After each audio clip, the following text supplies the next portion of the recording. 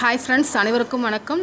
நாம் இன்றைக்கி பார்க்க போகிறது விடுதலைக்கு முன் தமிழகத்தில் கல்வி வளர்ச்சி அப்படிங்கிற ஒரு டாபிக் தான் பார்க்க போகிறோம். இந்த டாபிக் எதில் இருக்குன்னா 2005 எடிஷனில் ஓல்டு 8th புக்கில் யூனிட் 4ல் இருக்குது. சரிங்களா, 4வது யூனிட்டாக இருக்குது. ஓல்டு 8th புக், அதாவது சமச்சீர் கல்விக்கெலாம் முன்னாடி உள்ள புக்கில் இருக்குது.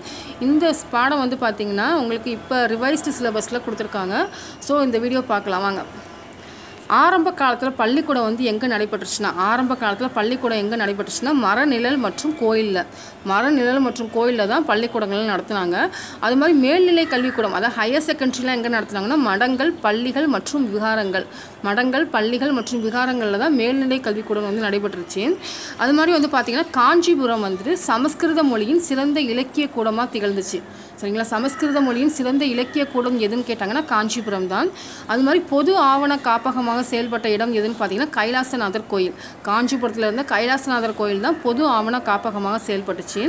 சீன பயணி யுவாங் சுவாங் வந்து யாரோட காலத்தில் காஞ்சிபுரத்துக்கு வருகை தந்தாங்கன்னா முதலாம் நரசிம்மவர்மன் அதாவது மாமல்லன் வாதாபி கொண்டான்ங்கிற சிறப்பு பெயர் கொண்ட முதலாம் நரசிம்மவர்மன் காலத்தில் வந்தவர் தான் இந்த சீன பயணி யுவாங் சுவாங் எங்கே காஞ்சிபுரத்துக்கு வந்தாங்க. அது மாதிரி வந்து பார்த்திங்கன்னா நாலந்தா பல்கலைக்கழக வேந்தராக செயல்பட்ட அந்த தர்மபாலரும் வந்து பார்த்திங்கன்னா காஞ்சிபுரத்தை சேர்ந்தவங்க தான். சரிங்களா, நாலந்தா பல்கலைக்கழக வேந்தர் யார்? தர்மபாலர். இவர் வந்து காஞ்சிபுரத்தை சேர்ந்தவர். அதாவது பிற்கால சோழர் காலத்தில் பள்ளிக்கூடம் காணப்பட்ட இடங்கள் என்னென்னு பார்க்கலாம். பிற்கால சோழர் காலத்தில் பள்ளிக்கூடம் காணப்பட்ட இடங்கள் எதுன்னு பார்த்தீங்கன்னா எண்ணாயிரம், திருப்பவனி, குன்றத்தூர். இந்த குன்றத்தூர் வந்து சென்னையை அடுத்து இருக்குது. இங்கே தான் வந்து பார்த்திங்கன்னா பெரிய புராணத்தை இயற்றிய சேக்கிலார் வந்து பிறந்தார். சேக்கிலார் பிறந்த ஊர் வந்து குன்றத்தூர். இந்த சேக்கிலார் இயற்றிய நூல் வந்து பெரிய புராணம். ஸோ பெரிய புராணம் இயற்றப்பட்ட காலம் வந்து பார்த்திங்கன்னா பிற்கால சோழர்கள் காலத்தில் இயற்றப்பட்டது தான் இந்த பெரிய புராணம், கம்பராமாயணம் எல்லாமே இந்த பிற்கால சோழர் காலத்தில் தான். சரிங்களா, அடுத்தது கல்வி நிலையத்தை வந்து பாண்டியர் காலத்தில் எப்படி அழைச்சாங்கன்னா சாலைகள்னு கல்வி நிலையத்தை அழைச்சவங்க யார்? பாண்டியர்கள். இங்கே வந்து கல்வி நிலையங்களில் எங்கே அமைச்சாங்க பாண்டியர்கள்னு பார்த்திங்கன்னா காந்தலூர் சாலை மற்றும் பார்த்திப சேகரபுரம் மற்றும் காந்தலூர் சாலையில் பாண்டியர்கள் வந்து பள்ளிக்கூடங்கள், அதாவது கல்வி நிலையங்களை அமைச்சாங்க, சாலைகளை அமைச்சாங்க. சரிங்களா, சரஸ்வதி மஹால் வந்து எங்கே இருக்குன்னா தஞ்சையில் இருக்குது. அதாவது தஞ்சாவூரில் இருக்க சரஸ்வதி மஹால் 1824 2ஆம் சரபோஜியால் கட்டப்பட்டுச்சு. அப்போ 2ஆம் சரபோஜி வந்து 1824 கட்டின நூலகத்தோட பேர் சரஸ்வதி மஹால். இந்த சரஸ்வதி மஹால் எங்கே இருக்குன்னா தஞ்சாவூரில் இருக்குது. அடுத்தது அரேபிய மற்றும் பாரசீக கல்வி எங்கே கற்றுக் கொடுத்தாங்கன்னா மதரசாலை. சரிங்களா, மதரசாலை தான் அரேபிய மற்றும் பாரசீக கல்வி வந்து கற்றுக் கொடுத்தாங்க. தமிழ்நாட்டில் வந்து சமயத்தொண்டு 16ஆம் நூற்றாண்டில் வந்து யார் ஃபஸ்ட்டு ஸ்டார்ட் பண்ணாங்கன்னா தமிழ்நாட்டில் சமய பரப்பும் சமய நிறுவனங்களை வந்து யார் ஃபஸ்ட்டு நிறுவனாங்கன்னா போர்ச்சுகீசியர். சரிங்களா, போர்ச்சுகீசியர் நிறுவனாங்க. இதில் வந்து ஃபஸ்ட்டு உருவான சங்கம் எதுன்னு பார்த்தீங்கன்னா இயேசு சங்கம். சரிங்களா, இயேசு சங்கம் இது வந்து எங்கெங்கெல்லாம் பள்ளிகளை நிறுவிச்சுன்னா சென்னை, திருச்சி, நாகப்பட்டினம், திண்டுக்கல் இந்த இடத்துலலாம் வந்து பள்ளிகளை வந்து நிறுவனாங்க. இந்த இயேசு சங்கத்தில் முக்கியமானவர் யாருன்னு பார்த்தீங்கன்னா ஃபெர்னாண்டஸ். இவர் வந்து பார்த்திங்கன்னா 1567 புன்னக்காயல் அப்படிங்கிற இடத்துல பள்ளி மற்றும் தேவாலயத்தை நிறுவனாங்க. அதாவது புன்னக்காயலுங்கிற இடத்துல 1567 பள்ளி மற்றும் தேவாலயத்தை நிறுவியவர் வந்து இயேசு சங்கத்தோட முக்கியமானவரான ஃபெர்னாண்டஸ். சரிங்களா, அடுத்து ராபர்ட் லீ நொபிலி. இவர் வந்து தமிழ்நாட்டுக்கு எப்போ வந்தார்னா 1605 வந்தார். சரிங்களா, 1605 தமிழ்நாட்டுக்கு வந்து மதுரைக்கு எப்போ வந்தார்னா அதுக்கு அடுத்த வருஷமே 1606 வந்தார். இவர் வந்தப்போ மதுரையை ஆண்டவர் யாருன்னு பார்த்தீங்கன்னா முத்துகிருஷ்ணப்ப நாயக்கரோட காலத்தில் 1606 தான் இந்த இவர் ராபர்ட் லீ நொபிலி வந்தார். இவர் வந்து மதுரை சமய பரப்பு குழுவை சேர்ந்தவர்.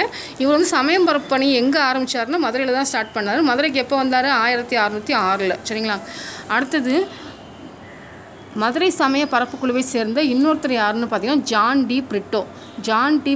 இவர் வந்து எந்த இடத்துக்கெல்லாம் போனார்னா ராமநாதபுரம், புதுக்கோட்டை இந்த இடத்துலலாம் வந்து மதுரை சமய பரப்பு குழுவை சார்ந்த ஒருத்தர் இருந்தார் அப்படின்னு கேட்டாங்கன்னா ஜான் டி பிரிட்டோ அப்படிங்கிறவர் தான் இந்த சமயப்பரப்பு வந்து செஞ்சார். எங்கே? ராமநாதபுரம் மற்றும் புதுக்கோட்டை. அடுத்தது வீரமாமுனிவர், நம்ம எல்லாருக்குமே தெரிஞ்சவர். இவரோட இயற்பெயர் வந்து கான்ஸ்டாண்டின் ஜோசப் பெஸ்கி. இவரோட காலம் வந்து பார்த்திங்கன்னா 1680 to 1747. சரிங்களா? இவர் வந்து எதில் ஒர்க் பண்ணாருன்னா மதுரை சமயப்பரப்புக்குள்ளே தான் ஒர்க் பண்ணார்.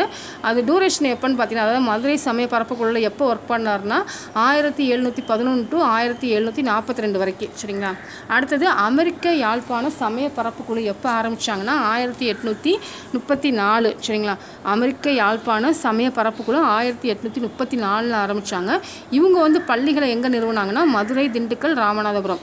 மதுரை, திண்டுக்கல், ராமநாதபுரத்தில் பள்ளிகளை நிறுவியவங்க யாருன்னா அமெரிக்க யாழ்ப்பாண சமயப்பரப்புக்குழு. இது எப்போ ஸ்டார்ட் பண்ணாங்க? 1834. அடுத்தது ஆற்காடு சமயப்பரப்புக்குழு. ஆற்காடு சமயப்பரப்புக்குழு வந்து 1853. 1853 நமக்கு உடனே ஞாபகம் வர வேண்டியது மும்பை டு தானே ரயில்வே பாதை ஏப்ரல் 16 ஸ்டார்ட் பண்ணாங்க. சரிங்களா? 1853. அப்போ தான் வந்து பார்த்திங்கன்னா ஆற்காடு சமயப்பரப்புக்குழுவும் ஸ்டார்ட் பண்ணியிருக்காங்க. யார் ஸ்டார்ட் பண்ணாங்கன்னு பார்த்தீங்கன்னா ஸ்கட்டர் சகோதரர்கள். அமெரிக்காவை சேர்ந்த ஸ்கட்டர் சகோதரர்கள் தான் இந்த ஆற்காடு சமயப்பரப்புக்குழுவும் 1853 இது பண்ணாங்க. இவங்க உருவாக்கின ஒரு கல்லூரி தான் ஊரிஸ் கல்லூரி. ஊரிஸ் கல்லூரி வந்து இவங்க தான் உருவாக்குனாங்க. அடுத்தது இக்னேசியஸ் லயோலா பல்கலைக்கழக குழு, இக்னேசியஸ் லயோலா பல்கலைக்கழக குழு. இதெல்லாம் வந்து இது வந்து நிறைய காலேஜஸ் வந்து உருவாக்குனாங்க. அது என்னென்ன காலேஜஸ்ன்னு பார்க்கலாம். சென்னை லயோலா கல்லூரி, ஸ்காட் கிறித்துவ கல்லூரி, நாகர்கோயிலில் ஸ்காட் கிறித்துவ கல்லூரி, அதுமாதிரி மதுரையில் வந்து அமெரிக்கன் கல்லூரி, திருச்சியில் வந்து சென்ட் ஜோசப் காலேஜ், பாளையங்கோட்டையில் வந்து சென்ட் சேவியர் காலேஜ். சரிங்களா? இந்த வீடியோ பாஸ் பண்ணிட்டு இந்த டீட்டெயில் வந்து நோட் பண்ணிக்கோங்க. பயிற்சி பெற்ற அனாதைகளுக்கு வேலைவாய்ப்பு வழங்கிய சமயப்பரப்பு குழு எதுன்னு பார்த்தீங்கன்னா ஃபேசல் சமயப்பரப்பு குழு. அதாவது பயிற்சி பெற்ற அனாதைகளுக்கு வேலைவாய்ப்பு வழங்கிய சமயப்பரப்பு குழு ஃபேசல் சமயப்பரப்பு குழு. அடுத்தது வந்து பார்த்திங்கன்னா லண்டன் சமயப்பரப்பு குழுன்னு ஒன்று இருந்துச்சு. இந்த லண்டன் சமயப்பரப்பு குழு எங்கெல்லாம் பள்ளிக்கூடங்கள் நிறுவனாங்கன்னா நாகர்கோயில், நெய்யூர், பாளையங்கோட்டை. நாகர்கோயில், நெய்யூர், பாளையங்கோட்டை. அதாவது கல்வி வளர்ச்சியில் அதிக கவனம் செலுத்திய குழு எதுன்னு கேட்டாங்கன்னா இந்த லண்டன் சமயப்பரப்பு குழு தான். கல்வி வளர்ச்சியில் அதிகம் கவனம் செலுத்திய குழு லண்டன் சமயப்பரப்பு குழு. அப்புறம் வந்து பார்த்திங்கன்னா மேலே நாட்டு கல்வி வளர்ச்சிக்காக 1 லட்சம் நிதி வழங்கிய பட்டய சட்டம் எதுன்னு பார்த்திங்கன்னா 1813. இது நம்ம எல்லாருக்குமே தெரிஞ்சது தான். அதாவது 1813 சட்டம் தான் மேலே நாட்டு கல்விக்காக 1 லட்சம் ரூபா நிதி வழங்கிச்சு. அடுத்தது இந்த சார்லஸ் உட் கொள்கை, சார்லஸ் உட் கல்வி அறிக்கை வந்து எப்போ வந்துச்சுன்னா 1854. இதன் மூலமாக தான் வந்து பார்த்திங்கன்னா வட்டார மொழி பள்ளிகள் திறந்தாங்க. அதுவும் இல்லாமல் ஆங்கிலம் வந்து ஒரு பாடமாக புகுத்தப்பட்டது எப்போன்னு பார்த்திங்கன்னா இந்த சார்லஸ் உட் கல்வி அறிக்கை கொள்கை மூலமாக தான் இதெல்லாம் கொண்டு வந்தாங்க. அடுத்தது கல்வி வளர்ச்சியின் மகாசாசனம்னு எதை சொல்லுவோம்னா சார்லஸ் உட் அறிக்கை. சார்லஸ் உட் அறிக்கையை தான் நம்ம கல்வி வளர்ச்சியின் மகாசாசனம்னு சொல்லுவோம். அது மாதிரி பார்த்திங்கன்னா மருத்துவ பள்ளி வந்து 1835 ஆரம்பித்தாங்க. 1835 மருத்துவ பள்ளி ஆரம்பித்து அது வந்து மருத்துவ கல்லூரியாக எப்போ மாறிச்சுன்னா 1851. சரிங்களா? 1835 ஒரு பள்ளிக்கூடமாக ஆரம்பித்து 1851 ஒரு கல்லூரியாக மாறிடுச்சு. அது மாதிரி வந்து பார்த்திங்கன்னா நில அளவை பள்ளி வந்து சென்னையில் ஆரம்பித்தாங்க. நில அளவை பள்ளி சென்னையில் ஆரம்பித்து அதை வந்துட்டு இன்ஜினியரிங் காலேஜாக 1857 மாற்றினாங்க. நில அளவை பள்ளியை இன்ஜினியரிங் காலேஜாக 1857 சென்னையில் மாற்றினாங்க. அதுமாதிரி சென்னை பல்கலைக்கழகம் வந்து பார்த்திங்கன்னா எந்த சட்டம் மூலம் உருவாக்குனாங்கன்னா 1857 ஆண்டு சட்டம். 1857 ஆண்டு சட்டத்தின் மூலமாக உருவாக்கப்பட்ட பல்கலைக்கழகம் தான் சென்னை பல்கலைக்கழகம். அடுத்தது கல்வி வளர்ச்சியில் ஒரு ஆய்வை மேற்கொண்ட குழு. கல்வி வளர்ச்சியில் வந்து அதாவது கல்விக்காக செயல்பட்ட குழுக்கள் பார்த்தோம். அந்த சார்லஸ் உட் கல்வி அறிக்கை, அப்புறம் 1813 பட்டய சட்டம். இந்த கல்வி வளர்ச்சியில் வந்து ஒரு ரிசர்ச் செய்கிறதுக்காக, ஒரு ஆய்வு செய்கிறதுக்காக ஏற்படுத்தப்பட்ட குழு தான் ஹண்டர் குழு. ஹண்டர் குழு வந்து 1882 ஆரம்பித்தாங்க. இது வந்து பார்த்திங்கன்னா இந்த குழு வந்து என்ன பரிந்துரை செஞ்சுன்னா கல்வி பொறுப்பை நகராட்சி மற்றும் மாவட்ட மையங்களிடம் பிரித்து கொடுக்கணும். கல்வி பொறுப்பை வந்து நகராட்சி மற்றும் மாவட்ட மையங்கள்கிட்ட பிரித்து கொடுங்க அப்படின்னு சொல்லி இது ரெக்கமெண்ட் பண்ணிச்சு. எது? ஹண்டர் குழு 1882. கன்னிமாரா பொது நூலகம் வந்து எப்போ ஆரம்பித்தாங்கன்னா 1890. சரிங்களா? 1890 ஆரம்பிக்கப்பட்டது தான் கன்னிமாரா பொது நூலகம். இதுக்கு முன்னாடி நம்ம சரஸ்வதி மஹால் பார்த்தோம். அது வந்து 1824 2ஆம் சரபோஜி. சரிங்களா? இது வந்து பார்த்திங்கன்னா 1890 அப்போதைய சென்னை ஆளுநராக இருந்த கன்னிமாரா பிரபு என்பவரால் ஆரம்பிக்கப்பட்டது தான் இந்த கன்னிமாரா பொது நூலகம். எப்போ? 1890. சென்னையில் வந்து சட்டக்கல்லூரி எப்போ ஆரம்பித்தாங்கன்னு பார்த்தீங்கன்னா 1891. 1891 சென்னையில் சட்டக்கல்லூரி ஆரம்பித்தாங்க. அது மாதிரி ஆந்திரா பல்கலைக்கழகம் 1925. அண்ணாமலை பல்கலைக்கழகம் 1929. அண்ணாமலை பல்கலைக்கழகம் 1929. இதை யார் ஆரம்பித்தாங்கன்னா ராஜா சார் அண்ணாமலை செட்டியார். ராஜா சார் அண்ணாமலை செட்டியார் தான் அண்ணாமலை பல்கலைக்கழகத்தை 1929 ஆரம்பித்தாங்க.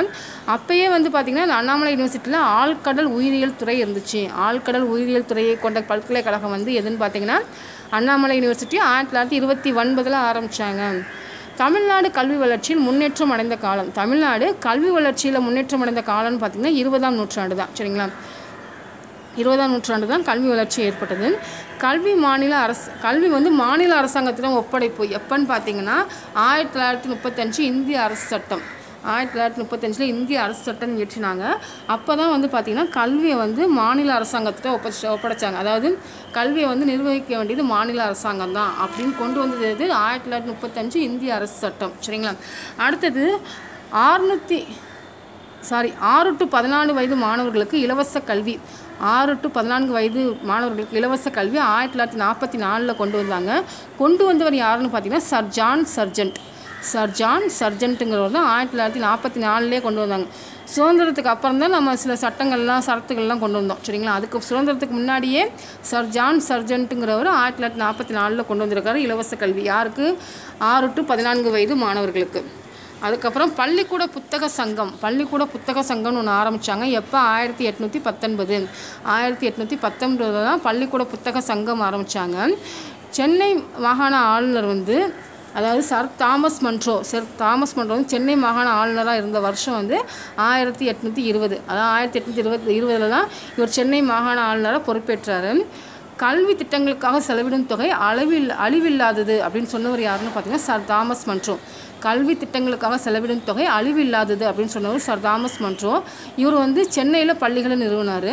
இவர் வந்து கல்வி குழுவை வந்து 1822 ஆரம்பித்தார். கல்வி குழுவை 1822 ஆரம்பித்தவர் யாருன்னு கேட்டால் சர் தாமஸ் மன்றோ.